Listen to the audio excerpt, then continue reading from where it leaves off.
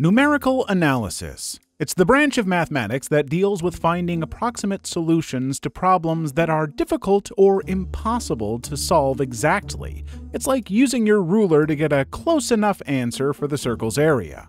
Numerical analysis is taking an equation and breaking it down into smaller, simpler pieces that a computer can understand. The computer then calculates an answer that's close enough to the real solution, even though it might not be exact. Here's a super simple explanation. Let's bake a cake, but you don't have a recipe that tells you the exact amount of ingredients to use. You want to make the perfect cake, but you have to figure out the right mix of ingredients by experimenting. Start with a guess. You start with a basic idea, maybe 1 cup of flour, 1 egg, a bit of sugar, and so on. Taste and adjust. After mixing your ingredients and baking a small sample, you taste it. It's not perfect, so maybe too dry, so you decide to add more milk. You bake another small sample with your new mix. This time it's better, but maybe now it's too sweet. You adjust again, maybe less sugar this time. You repeat this process of adjusting and tasting until you're happy with the result. Each time your adjustments get smaller because you're getting closer to the perfect cake. Just like in numerical analysis, you start with an initial guess, your first mix of ingredients, and made adjustments based on the results, taste test. Eventually, you found a mix that was close enough to the perfect cake, even if it wasn't the exact perfect recipe from the start. Algebraic geometry. Algebraic geometry studies the connection between algebraic equations. These are equations involving variables and their various operations like addition, multiplication, and exponentiation, multiplying by a larger number.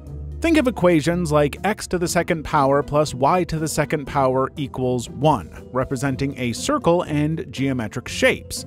These are objects like lines, circles, curves, and surfaces that we visualize in space.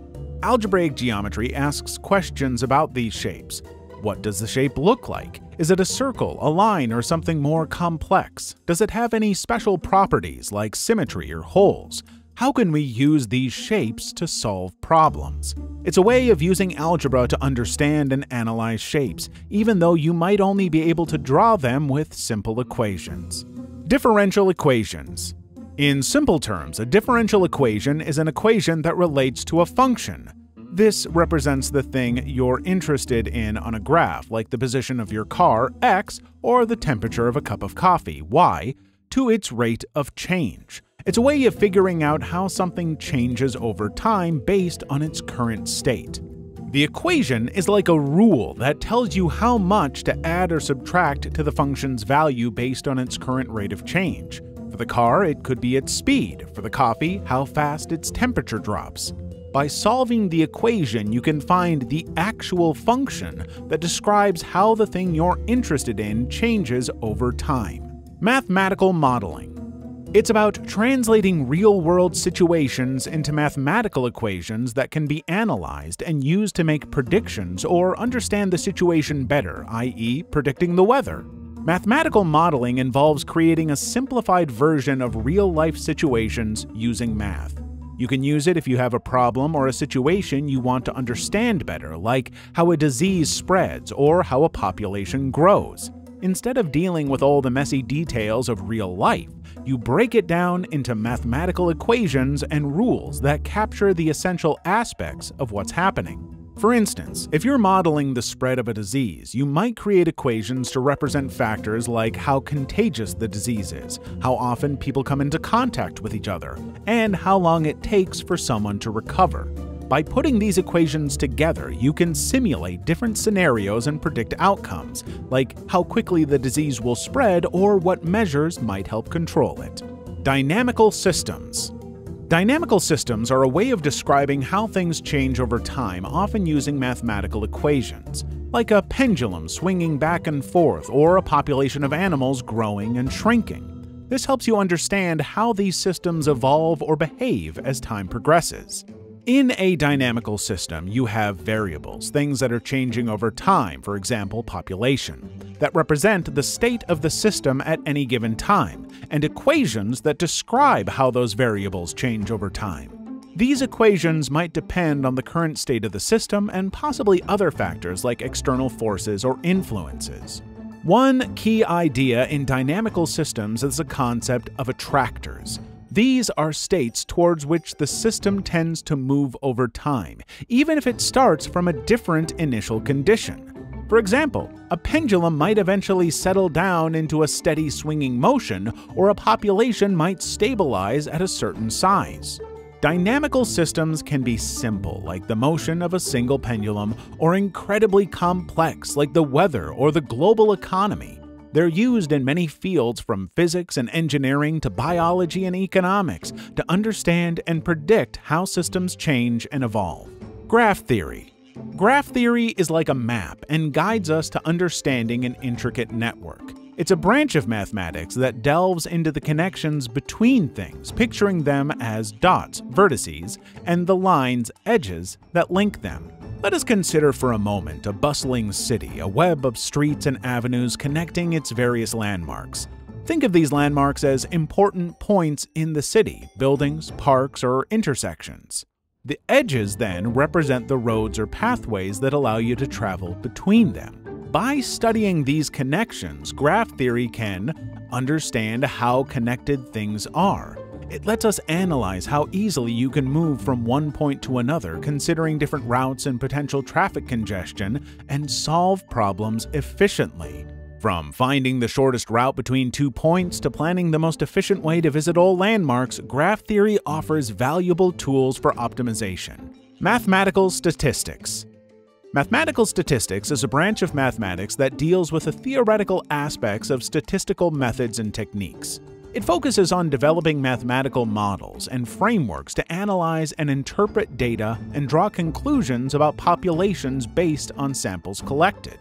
It's essentially a toolbox with various tools to analyze and interpret data. It uses the power of mathematics to help researchers organize data. It helps summarize and arrange large amounts of information in a meaningful way, like calculating averages, ranges, and frequencies.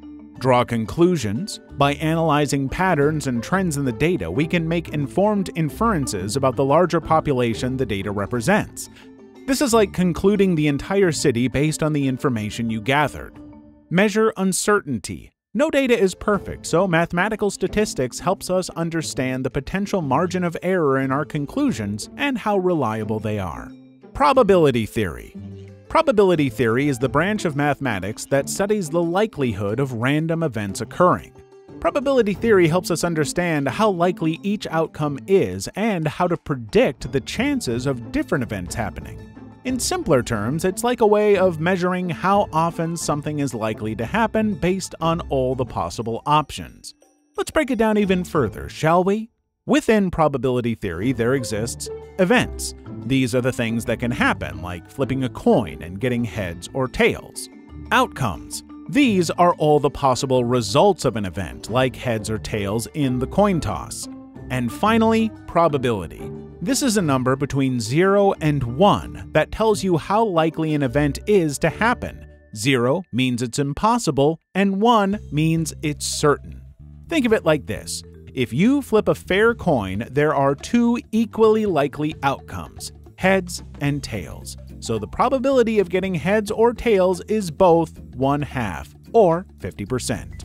Probability theory usually helps us with weather forecasting, as meteorologists use probability to predict the chance of rain, snow, or sunshine.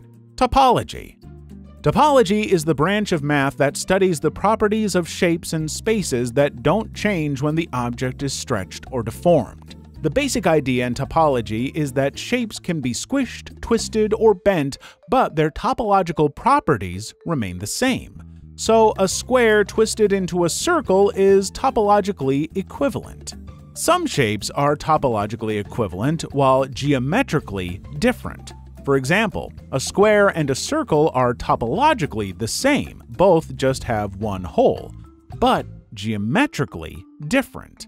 So topology ignores distances and measures, focusing only on the quality of properties like connectivity and boundaries. Matrix algebra. Matrix algebra is like a special set of rules for playing with grids full of numbers. These grids are called matrices, that's the plural of matrix, and they're just rectangles filled with numbers in rows, the horizontal lines, and columns, the vertical lines. Here's how it works.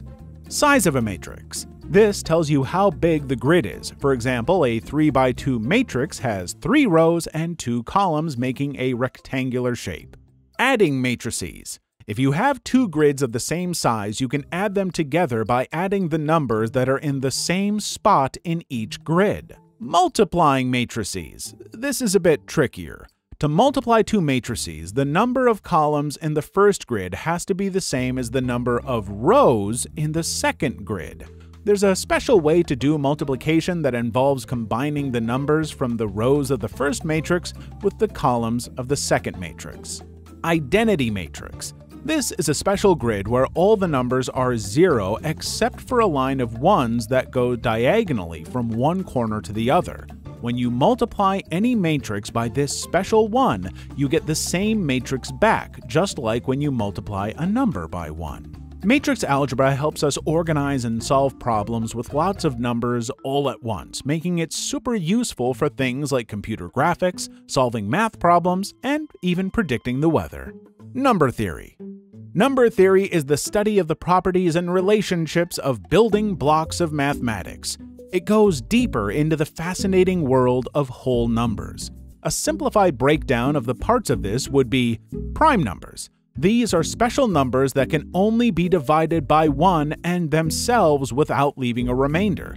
They are like the fundamental ingredients in our number game. For example, 3, 5, 7, 11. Composite numbers. These are numbers that can be built by multiplying 2 smaller whole numbers.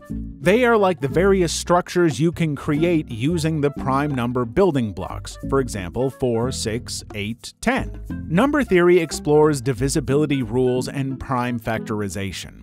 Divisibility rules is identifying patterns and properties that help us determine if a number is divisible by another number, and prime factorization, breaking down composite numbers into their unique combination of prime factors, like figuring out the exact ingredients used to build a particular structure.